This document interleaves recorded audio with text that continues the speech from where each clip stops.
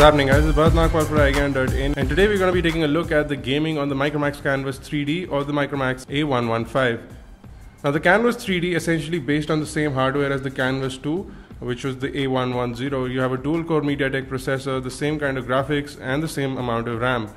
But the one thing about the Canvas 3D is the minute you pop in a micro SD card, the phone recognizes that as the internal storage, so you don't have any sort of limitation to the amount of games you can download. You don't have to run apps like apps to SD. You can directly download all sorts of games onto the storage, which automatically becomes the memory card once you insert a big size memory card. So you can insert up to a 32GB memory card into the device, and you can have up to 32GB of internal storage on the device, which is absolutely brilliant for people who want to do gaming. So let's talk about gaming on the device. Let's start with virtual tennis.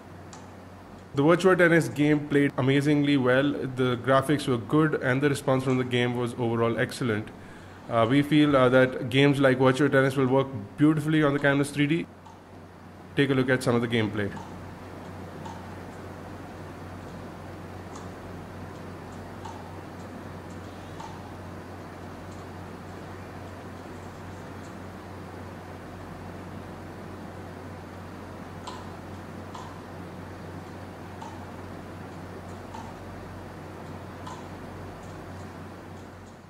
Moving along, we started playing FIFA 12, and this is where things started to get rough. We saw the same sort of ground disturbance that we saw on previous generation devices from some other manufacturers.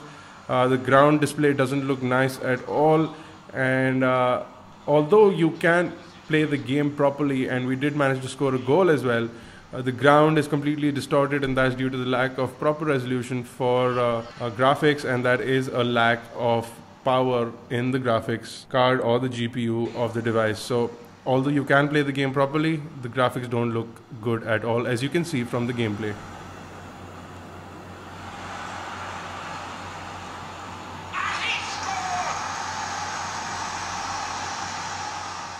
Next, we played Real Racing 3. Now, Real Racing 3 is a really heavy and graphics intensive game. And in Real Racing 3, we saw that the graphics performance was actually very good. The car was very responsive when we were turning it around, and almost the minute we touched the screen, it applied the brakes, and the response time was absolutely wonderful. If you try and listen in on the music, you'll see that there is a bit of dodginess in the music, and the music playback isn't smooth at all within the game. So you can turn off the music, play your own music. You have lots of several options that you can have for this. But for the time being, that's what the issue is. Music doesn't play properly, but the gaming itself is smooth, if not very good. It's bearable.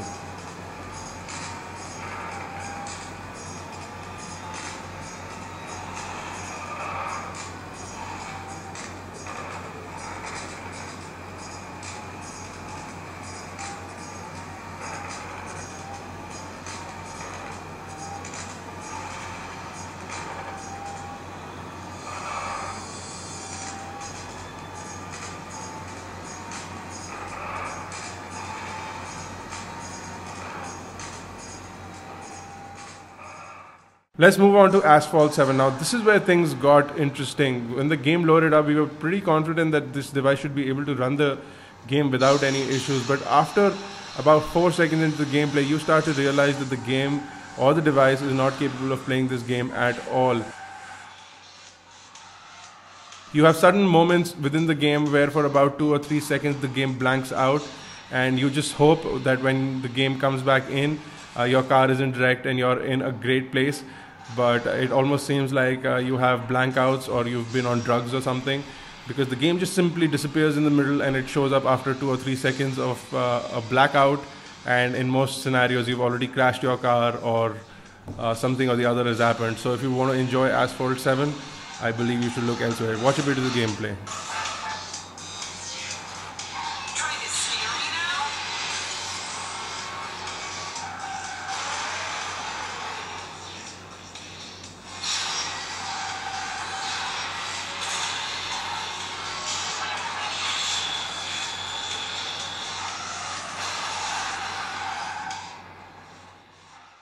Now, we played Nova 3 on almost all high-end Android devices, and we feel that most of them were able to run Nova 3 without any issues.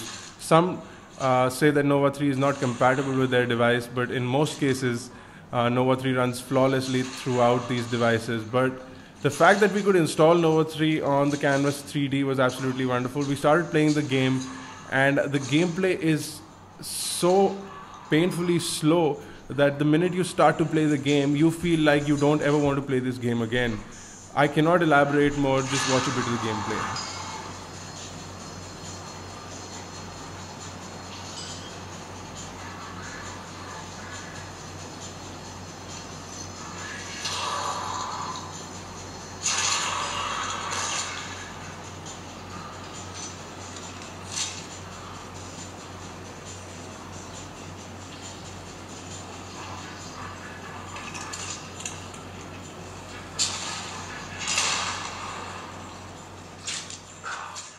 The Canvas 3D appears to be a good value proposition with the kind of specifications they have inside the box for a price of about 9,999 rupees. You have a dual core CPU, a good 5-inch display which looks good, and the overall performance from the device is good.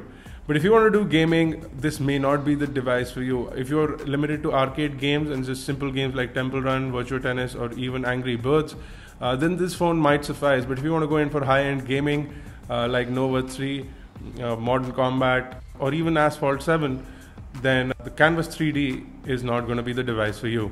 If you have any questions or queries, do leave them in the comment section below. You can check out the full detailed gaming results on iGyaan.in. You can also catch us on Facebook, Twitter, Google+.